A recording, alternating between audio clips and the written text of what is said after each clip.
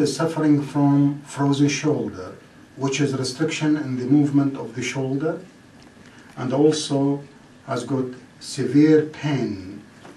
So the arc of movement is very restricted. They can't move it more than 30 degrees.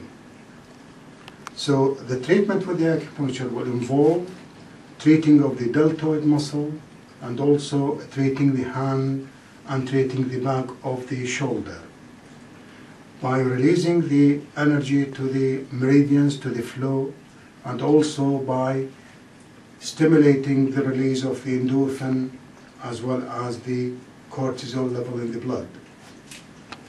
So we use the disposable needle by inserting the needle on the tip of the acromial bone, and the other needles will be at the back of the shoulder.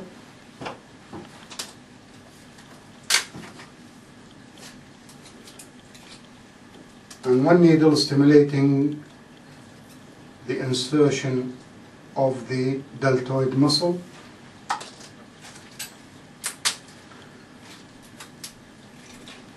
And using also the acupuncture points on the elbow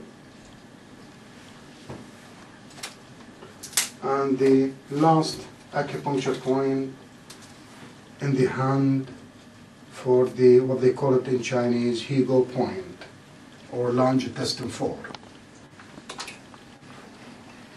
We have to connect this needle to electrical stimulation to enhance the energy moving. And we connect